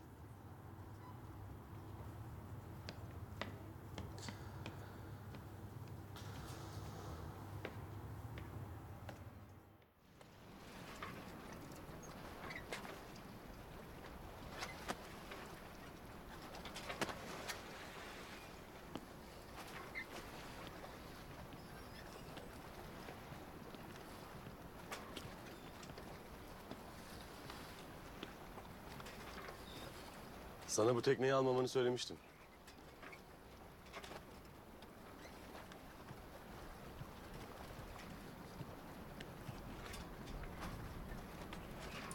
Hayır, hiç de böyle bir şey söylememiştin.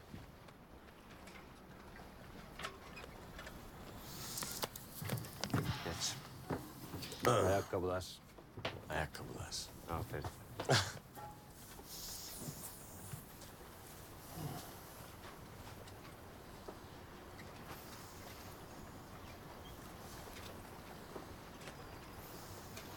Geçen hafta ne oldu biliyor musun? Denizin ortasında bir anda jeneratör sustu. Çat diye. Ben karanlıkta kala kaldım. Tek başınayım yine. Hiçbir şey çalışmıyor. Ay yok, hava bulutlu. Neyse sonra gittim jeneratöre baktım. Bir sorun yok. Filtreler falan temiz yani. O zaman geriye bir tek ihtimal kalıyor. Bir tek ihtimal Mert. Sence bu kurak Marmara'nın ortasında bir balığın gelip de impeller kesmesi kaçta kaç ihtimaldir? Milyarda bir mi, trilyonda bir mi?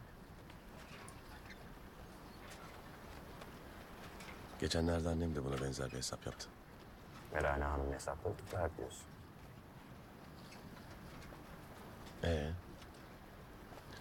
Sonra çalıştı mı jeneratör? Anında çalıştı. Sen zaten söylememiş miydin? Oğlum çok özledim ya serseri. Of.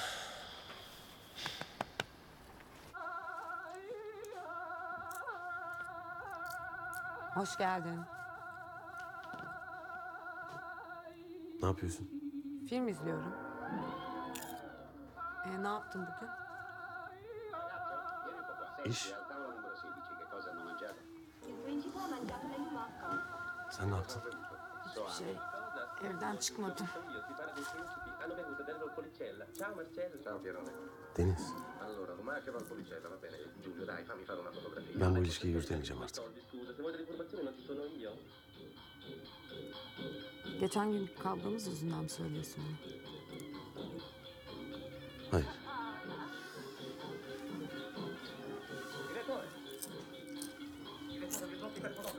Sen ve ben bir ilişkiyi yürütemeyecek kadar farklıyız.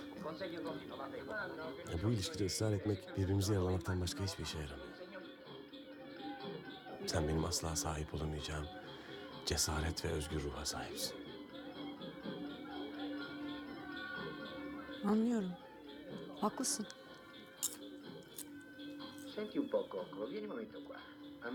Seni deli gibi seviyorum. Deli gibi. Ama bu hastalıklı bir ilişki. Ben artık iyileşmek istiyorum.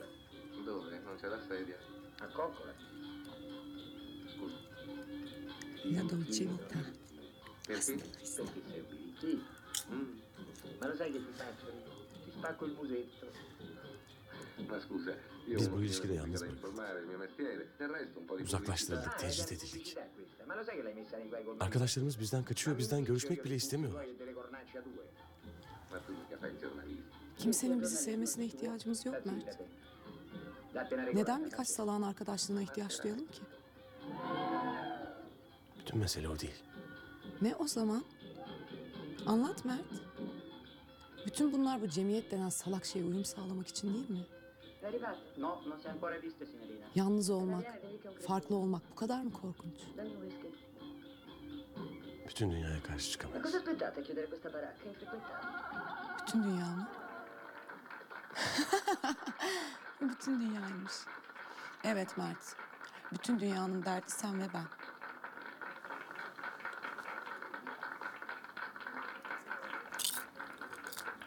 Ben senin gibi olmak istedim. Ama olamadım. Mert lütfen hazırlamış olduğun lafları sıralayıp durma, sıkıcı oluyorsun. Şu filmi izleyelim, anı yaşayalım. Rota üstünde gitme oyundan bir türlü kurtulamadın. Haklısın. Buonasera, madame. Come sta? Sola? Vuole parlare? No. Beviamo una vodka? Beni anladığın için teşekkür ederim.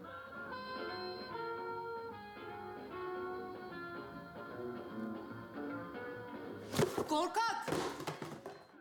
Korkaksın sen. Çok iyisin değil mi sen? Çok iyisin değil mi? Çok iyisin değil mi? Çok naziksin değil mi? Çok kibarsın değil mi? Korkaksın sen. Korkak! O zaman git kendine senin gibi cesur birini bul, tamam mı? Hayır. Hayır. Sus lütfen. Hayır. Beni sevdiğini söyle. Bırakma beni. Bırakma beni. A me invece Roma Bunu ikiniz için yapıyorum. Hayır. Ya bunu anladığında bana hak vereceksin. Deniz, Deniz. Nascondere per te. Hayır. Anch'io vorrei nascondermi, ma non ci riesco. Dokunma. Dokunma bana. E adesso che si fa? Facciamo un giro, restiamo.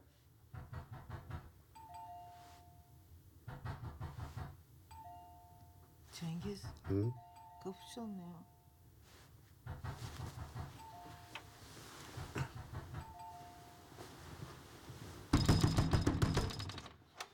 Oğlum? Baba Deniz bir kutu hap içmiş. Ne? Baba ne olur kurtar onu. Hastaneyi aradın mı? Hayır. Baba ambulans çağır, ne olur kurtar Deniz baba.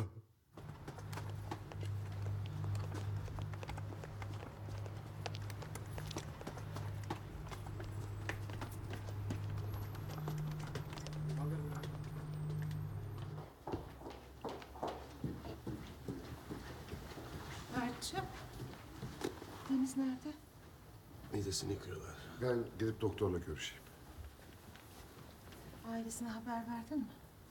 Babasını aradım. Telefonunu açmadı, mesaj bıraktım.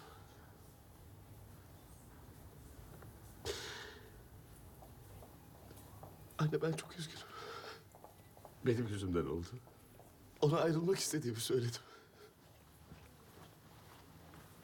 Anne Deniz haklı. Ben korkan tekiyim. Her şey düzelecek Mert'ciğim. Her şey düzelecek. Hiçbir şey düzelmeyecek anne. Hiçbir şey düzelmeyecek. Her şey daha da kötü olacak. Ben kurtulmak için çırpındıkça daha da çok batıyorum anne. Ne olur bana yardım et. Ne olur bana yardım et.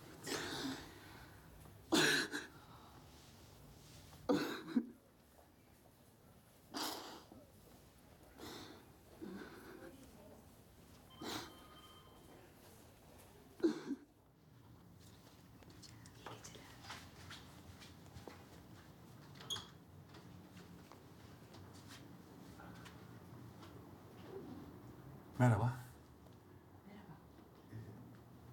Ben Deniz'in babası. Kenan. Siz de Rana Hanım olmalısınız. Ben Mert'e geldiğinizi haber vereyim. Yok, gerek yok. Biz kapıda karşılaştık. Sizi yalnız bırakayım. Yok yok, gitmenize de gerek yok. Ne de olsa Deniz sizin de kızınız sayılır.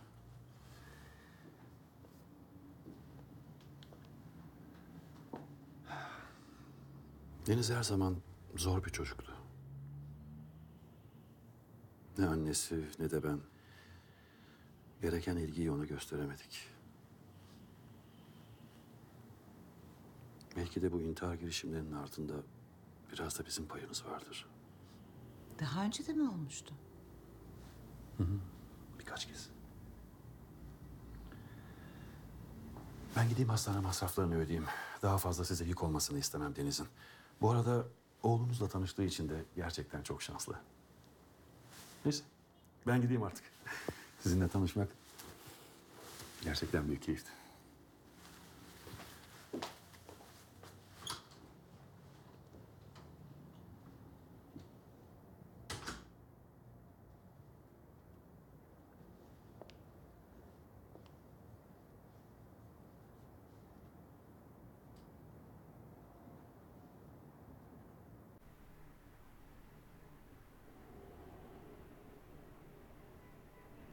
Canım.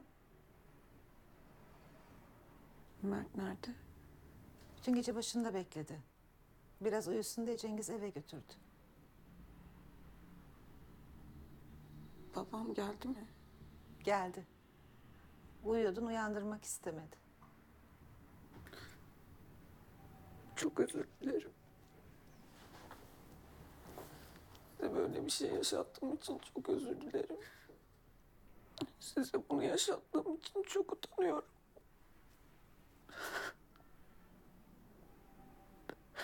Ben Mert'i çok seviyorum. Onu kaybetmek istemiyorum. Mert'i arayalım mı? Sesini duymak ister misin?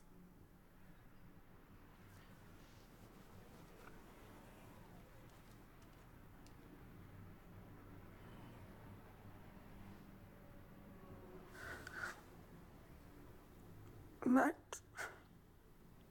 Çok özür dilerim aşkım. Ben de. Ben de seni çok seviyorum. İyiyim.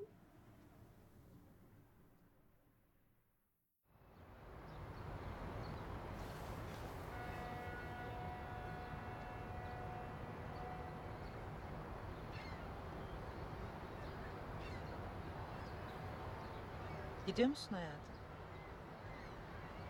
Evet anne.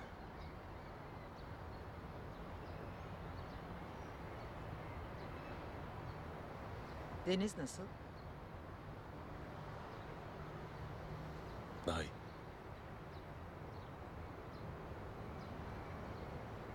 Londra'ya taşınman gerekse de yeniden işe dönmene çok seviniyorum.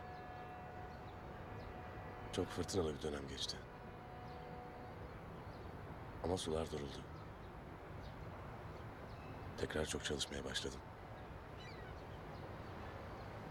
En iyisi çok çalışmak anne. Baban da böyle der. Ne zaman gidiyorsun?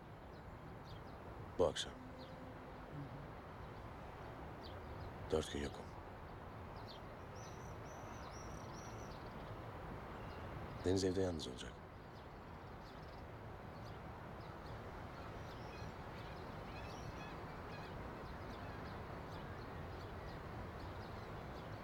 Gel sana orkideleri göstereyim.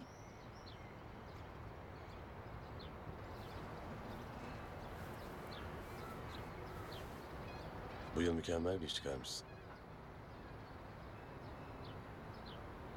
Babamın resimleri gibi olmuş. Ne kadar düzenli. Siz muhteşemsiniz anne. En büyük eserimiz de sensin.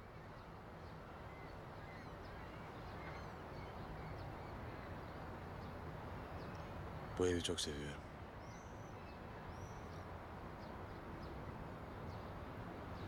Eskisi gibi mutlu olmak istiyorum burada. Sence mümkün mü? Özür dilerim anne. Özür dileyecek bir şey yok.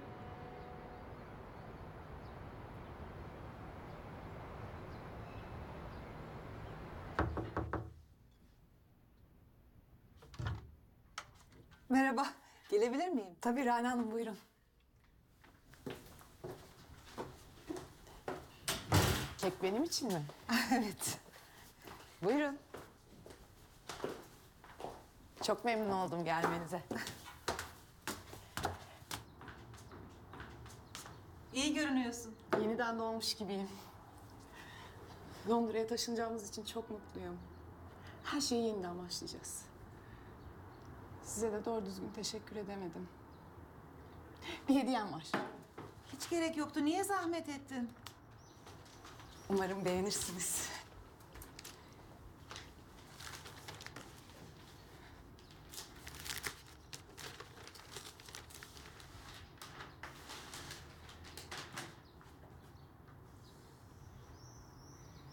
Uzun zamandır Mert'le aynı karede olmamıştım. Çok teşekkür ederim. Beğenmenize çok sevindim.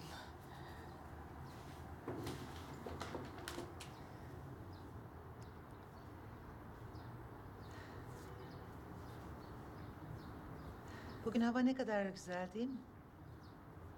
Evet, çok.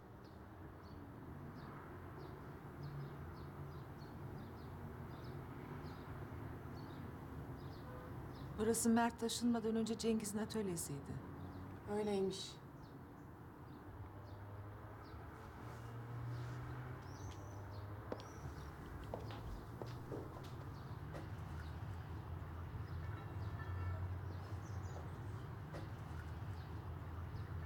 Deniz, eşyalarını toplayıp buradan gitmeni istiyorum. Şaka mı bu? Mert'le Londra'ya gidemezsin. Neden? Mert'i seviyorsan bunu yapmalısın. Olmaz. Senle olmaz. Ağzından çıkanı kulağın duyuyor mu senin? Ne tür bir sapıklık bu? Biliyor musun, Mert'i gerçekten seviyorsam onu senden uzaklaştırmam gerektiğini düşünüyorum. Sen kendini ne zannediyorsun ya? Çek ellerini Mert'in üstünden. Deniz bak, sen neysen osun. Mert de o. Değişemezsiniz. Ama Mert'in önünde koskoca bir hayat var. Ne olur zorlaştırma. Mert'in önünde sen varsın Rana Hanım. Mert'in önünde aşamadığı tek engel sensin. Ben Mert için her şeyden vazgeçtim. Bütün hayatımdan vazgeçtim.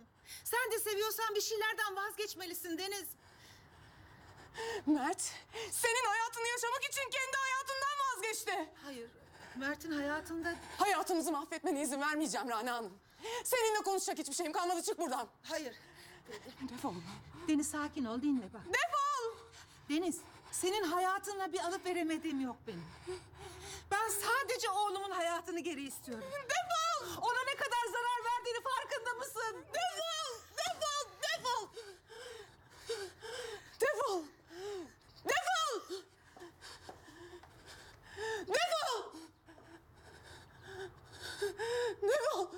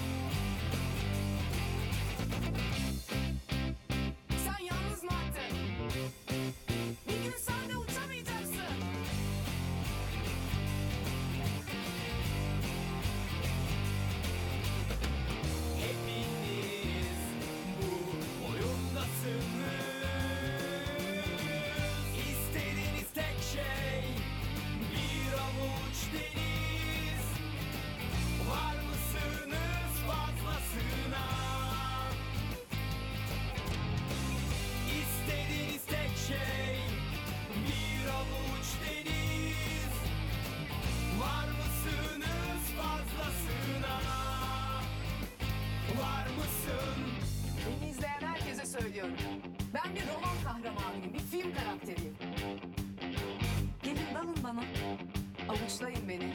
İçin. Hepinizi tanıyorum. Hepinizi biliyorum. Hepiniz bu oyunun içindesiniz. Tek istediğiniz bir avuç deniz. Daha fazlasına var mısın? Var mısın? İstediğiniz tek şey bir avuç deniz. Var mısınız fazlasına? İstediğiniz tek şey bir avuç deniz. Var mısınız fazlasına? Var mısın? Var mısın? Var mısın? Var mısın?